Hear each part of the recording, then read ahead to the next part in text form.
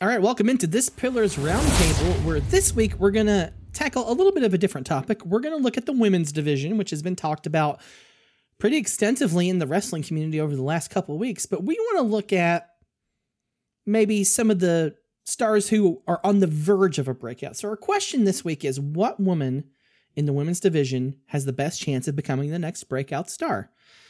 We have some of our pillars with us this week who are our usual suspects. We have Caleb, Shane, Rollins, and Wolf. And I'm going to go to Caleb first. Who is your breakout star in waiting for the AEW women? So my breakout star in waiting is honestly who I feel is the most obvious to a lot of people. It's Sky Blue. She's already generated a lot of media buzz, albeit for the wrong reason. Now, on the flip side of that, she's put on an incredible amount of growth in her short time in AEW. I mean, she's put on great matches with the former women's champ Toni Storm. She pinned Toni Storm in the middle of the ring for the people to see at home. That's a big thing. And as well, I mean, for somebody who was not comfortable whatsoever in front of camera, just, even as little as 6 months ago, over the last 6 months, she's come so far. There's no reason she could not be the next TBS champ, the next, honestly, women's champ. Like I said, she's already pinned a women's champion. Why not give her the big belt? Let her run with it. She's young. She has so much potential. Let's fill that unfilled potential and give her a full, a full ability to showcase it with the big title. Make it fun.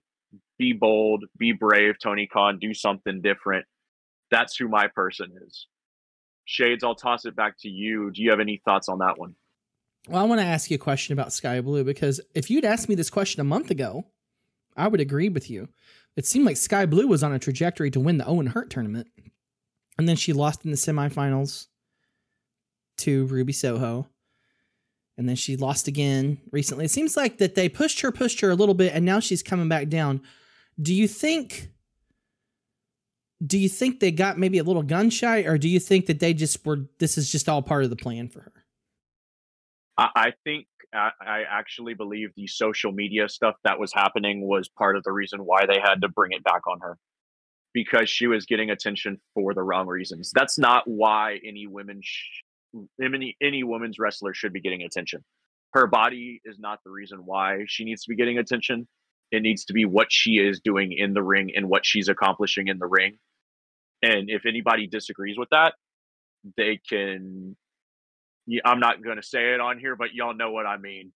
So I'll go ahead, and with that, I'm going to pass it over to Shane. Shane, who's your person that you can build up in the AEW women's division? Well, she's already been built. I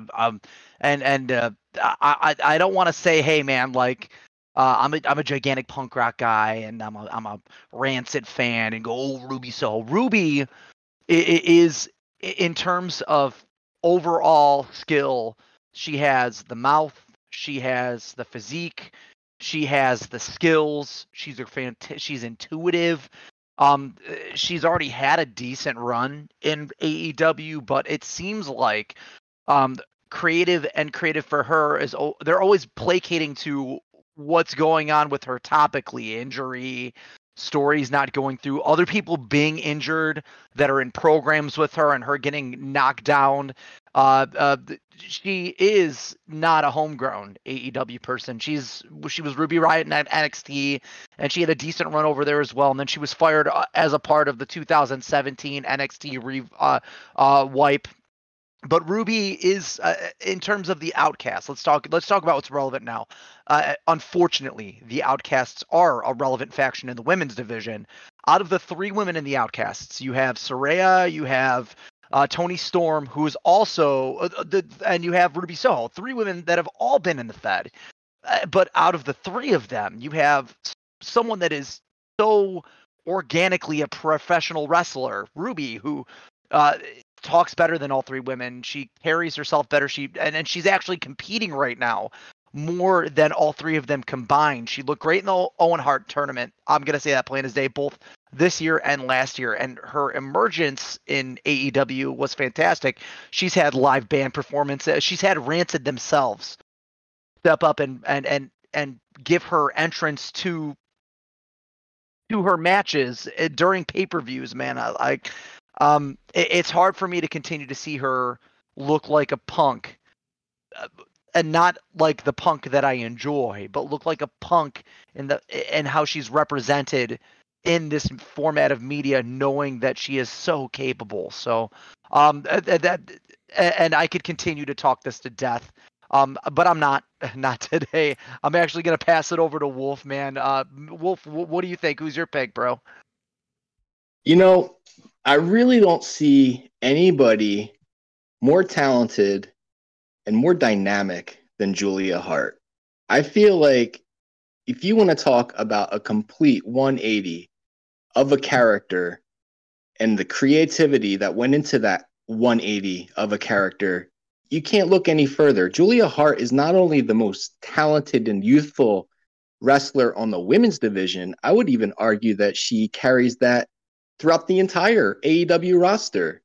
You know, and Caleb, you brought an interesting point. You had mentioned the TBS title. And, you know, every single woman that we mention here, I feel, is a great competitor and would take that title convincingly. But I just want to point out that Julia Hart has been undefeated in AEW, and the last time she lost was against Chris Statlander last year on April 20th, 2022.